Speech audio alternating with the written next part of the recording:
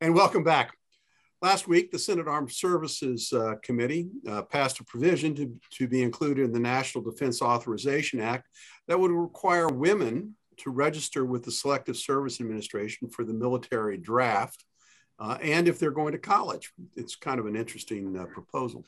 Cynthia, in the name of equality, should women have to register for the draft and be forced to fight in foreign wars? Well, the simple answer would be yes, but there are nuances to it. I mean, number one, today's foreign wars are not your grandfather's or your father's foreign wars. They take more brain than brawn, and so women are valuable members of the armed forces. They're valuable members now as volunteers and careerists. I think there are some nuances to this that have to be examined and that have to do with the inequities in women's roles with family obligations, et cetera. But on the face, I think it's definitely worth consideration for the sake of equality. Well, there are a lot of wounded war veterans from Iraq and Afghanistan who don't believe that over the horizon warfare is the only way wars are being fought. And I think, you know, if we're going to say women are going to have a role, and women are volunteering to be in the SEALs and other special forces teams, I don't know if any have been successful in passing through the rigorous training, but women are going to. Some of those if women are going to be drafted, they're going to fight. Yes. Laurie, what do you think? I heard a fantastic speech from Jessie Jane Duff, who is a retired female Marine.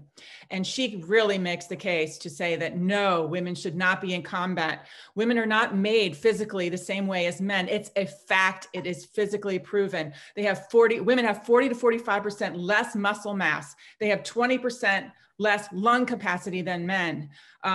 They should not be in combat. It is, they have more likelihood for compression fractures, for muscle damage, and shoulder and spine injuries.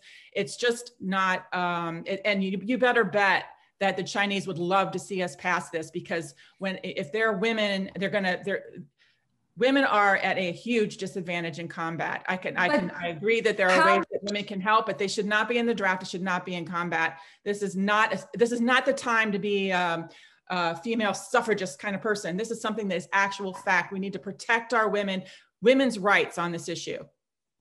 Well, the women's physicality question is something to consider for certain types of service, but so much of armed conflict is less boots on the ground, and warfare has become much more technologized. Then do you agree, Cynthia, that we should not be in combat?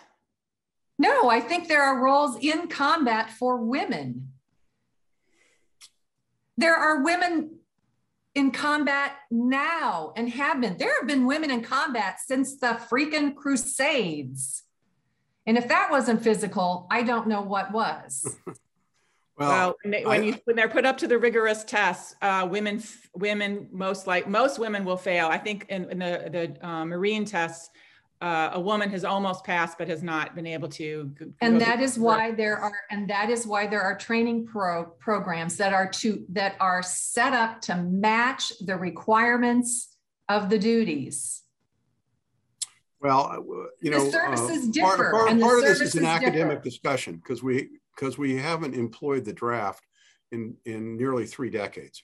Right. But I don't see it coming. But I think there certainly could be a time when we have another draft, and that's why we continue to keep the draft. I mean, the draft's not an anachronism, because we want to have a ready availability of young people who would be available to serve. And what happens to the kids? What if they're moms and they have children and they have to go to combat or get drafted? Well, that's the nuance that I mentioned earlier.